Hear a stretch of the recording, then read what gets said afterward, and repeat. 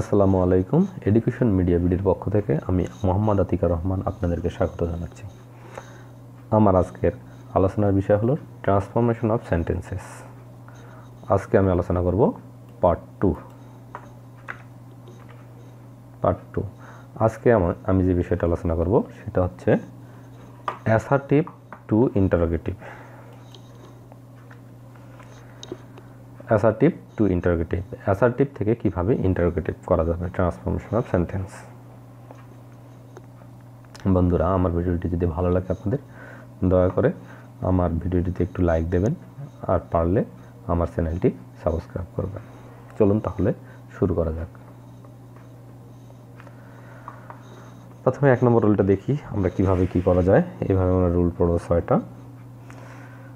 প্রথমে হলো সাহায্যকারী ভার্ব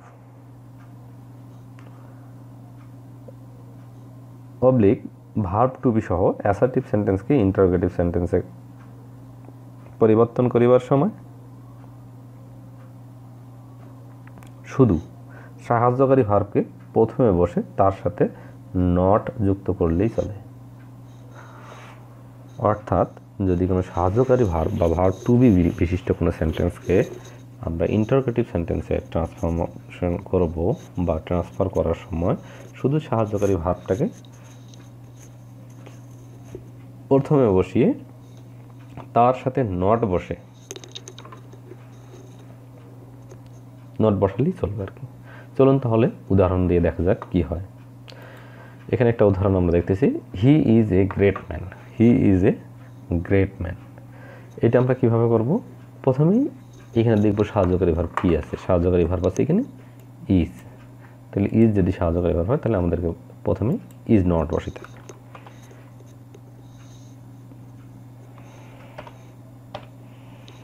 তাহলে আমরা ইজেন্ট বসাইলাম। ইজেন্ট, তারপর হচ্ছে subject he,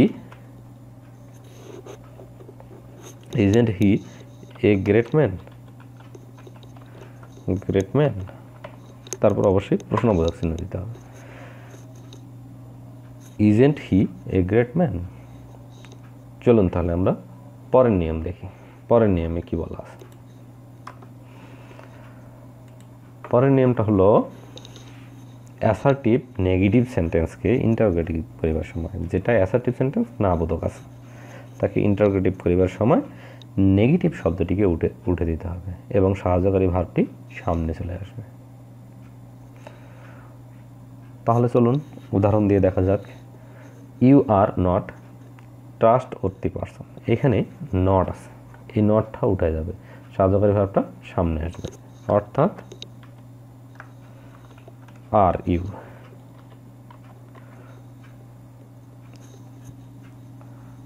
are U A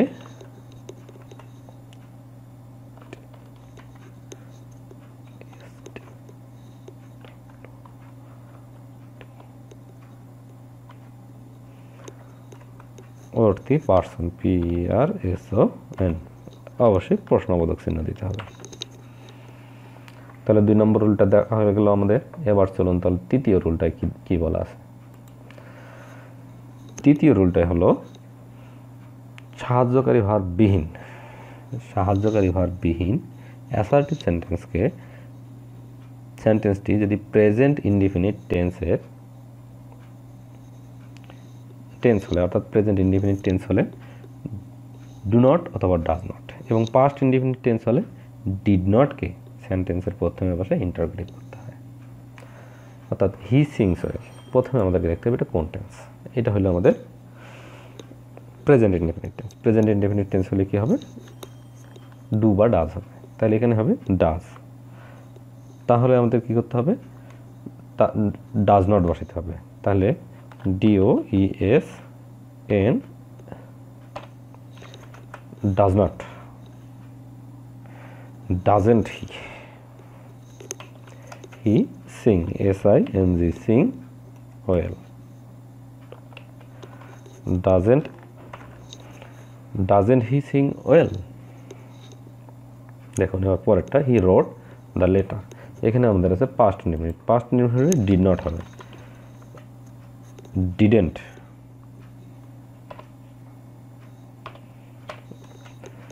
didn't he wrote write the letter LETTER মনে রাখতে হবে যখন আমরা ডিড বসাবো তখন আর ভার্বের পাস্ট ফর্ম হবে না, অর্থাৎ didn't he write the letter.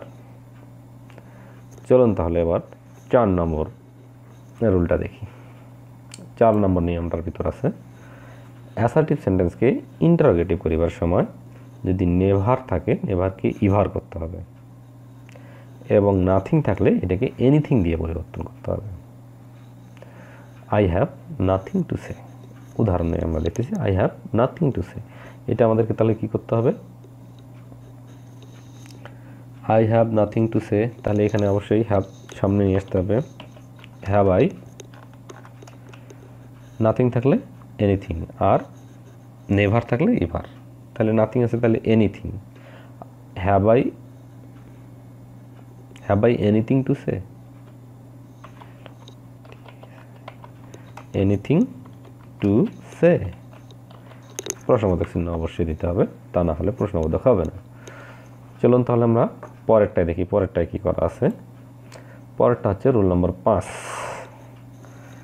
এখানে আছে assertive sentence everyone, everybody, all থাকলে ইন্টারোগেটিভ করিবার সময় হু, তারপর সহযোগী ভার্ব এবং মূল ভার্বের প্রেজেন্ট ফর্ম বসিয়া বাকি অংশ লিখতে হয়। অর্থাৎ এখানে দেওয়া আছে এভরিওয়ান, EVERY, এভরিওয়ানের থাকলে এখানে হবে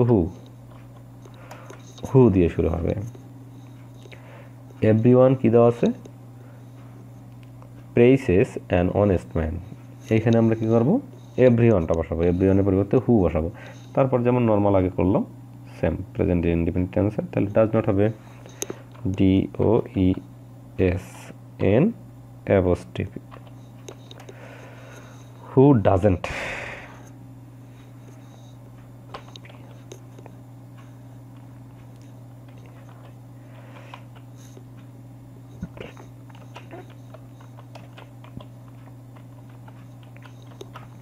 honest man।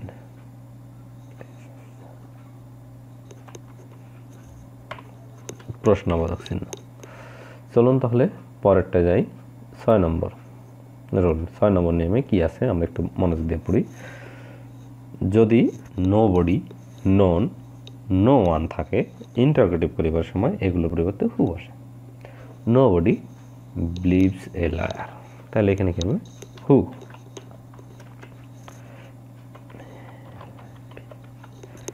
Who believes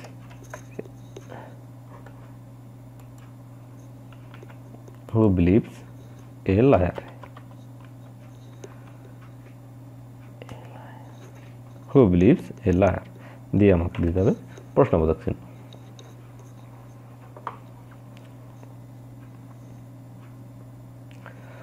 বন্ধুরা, আমার ভিডিওটি যদি আপনাদেরকে একটুকু ভালো লাগে দয়া করে আমার চ্যানেলটি সাবস্ক্রাইব করবেন। এর পূর্বের যে পার্ট 1টা ভিডিও ডিসক্রিপশনে দেওয়া আছে এবং এর পরের পার্ট 3 অবশ্যই ভিডিও ডিসক্রিপশন লিঙ্ক দেওয়া থাকবে। দয়া করে আপনারা ওইখান থেকে আগেরটা এবং পরেরটা দেখে নেবেন। ধন্যবাদ আপনাকে। আসসালামু আলাইকুম।